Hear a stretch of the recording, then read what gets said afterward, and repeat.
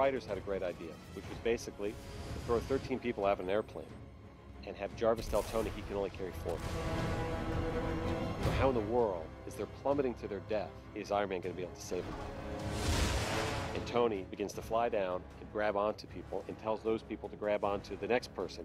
And suddenly, with this great show of teamwork, you have 13 people all latched onto each other with Iron Man blowing his repulsors to stop their fall. With something as complicated as you can imagine of people falling out of Air Force One and Iron Man ultimately saving them, how do you achieve it?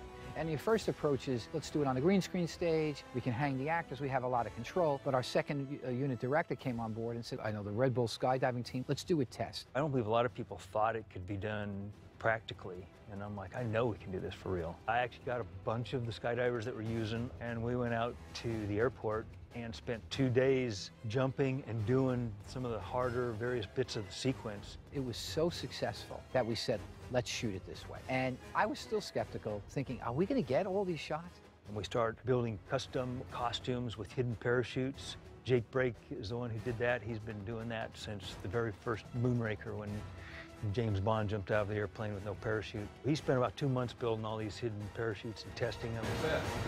8 days to shoot it. We ended up making 62 airplane loads, over 600 parachute jumps, 480 some hidden parachute jumps, which is by far bigger than any kind of a sequence like that's ever been done before.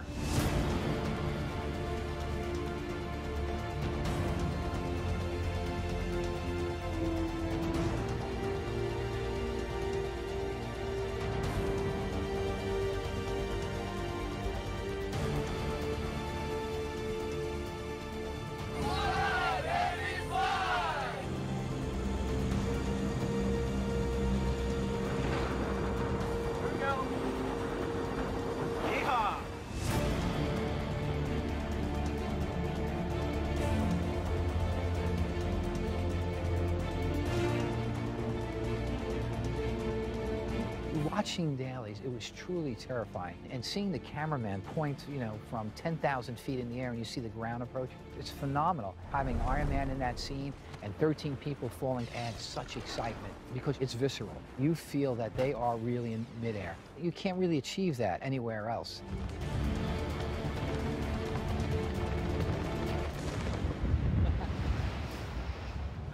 Pretty proud of pulling it off.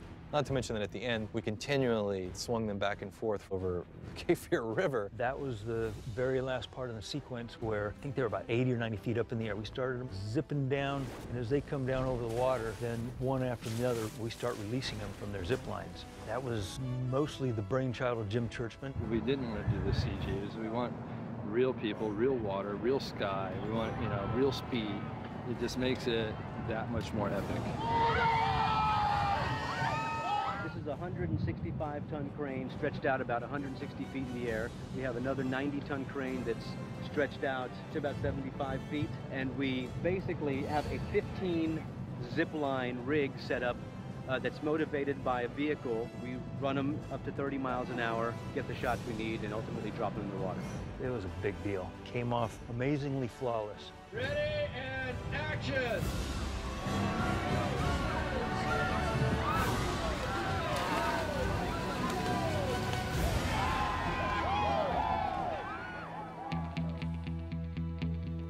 The challenge of these films from the visual effects point of view is just the sheer massivity of the amount of shots and how we go globally to make sure that we get all of this done within the time that we have. The technology is always being perfected and getting better. One of the key things with all visual effects is you want to make it spectacular and interesting, but you also want to try and make it as real as possible. I think what's really cool is that Iron Man has this heroic moment, but technically is super challenging. There's a certain way that you skydive to protect yourself, not just to dump.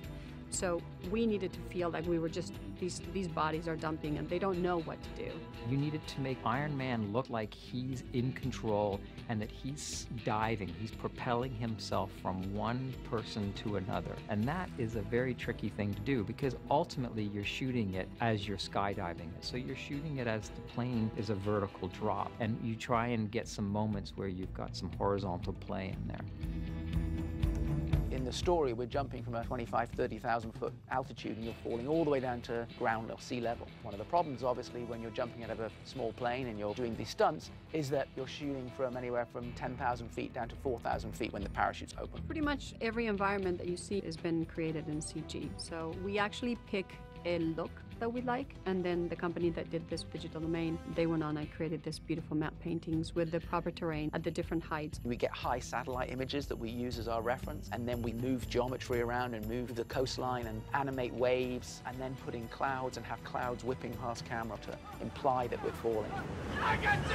In every shot, the skydivers are real. Some of the shots we did have to go with digi-doubles for a few things, but the energy that you get from that shot, I don't know that you could have gotten any other way. Here's the plate shot. They have their Iron Man stand-in and Heather. So we've got backpack and all kinds of issues that we have to work with. This is the shot. Not quite final, but where it's currently at. Getting Iron Man to stick to Heather was really, really challenging. They're moving and vibrating. The cameraman is moving and vibrating. The background is not moving nearly as much. At the beginning, we intended to use the real hand, but we found that we just couldn't get it to track right. So we ended up just going with a full CG hand and sleeve. And then here you go back into the real plate. From a compositing point of view, probably one of our most challenging sequences. In this case, the altitude in this particular shot is dramatically different. Obviously, adding in the Air Force One, the damage, all the effects work, and then making it look like Florida, and adding the cloud layers, and then adding, levels of atmosphere, and also to make the background look more interesting, we changed the focal length of the shot, which then, in order to make look correct, we then changed the trajectory of the falling divers. There are bits here and bits there that you collage them together, and sometimes we have 10 layers of that, and sometimes we have 2 layers of the real photography that we composite with the rest of the environment. It's been an incredible sequence to work on, but it's based on reality, which is the key thing. Hundreds of artists work on it. It's a frame-by-frame job. It's just handwork. It's just artistry, and it's great to see it. These stunt people are phenomenal, and they were able to perform panic and fear in a way that if we would have had all the time in the world, we probably would have been able to do with CG humans, but we were able to get it with them, and it was great. That aerial sequence was a huge passion of mine. I really wanted it to come off perfectly without a flaw. That's one of the best experiences of my career. Everyone was on board. There was a lot of excitement and enthusiasm, and I think that's what led to the success of this. It's truly wonderful to watch. It's always a great prospect in movies to throw in what is surely an impossible task in front of a hero, where it looks like there's absolutely no way that the hero can get out of it, and then watch them proceed to figure it out.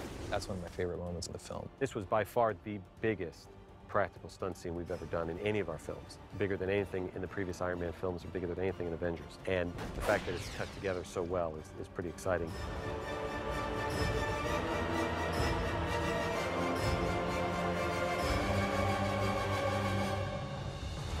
All right, Jarvis, but it's only half done. We still gotta get through.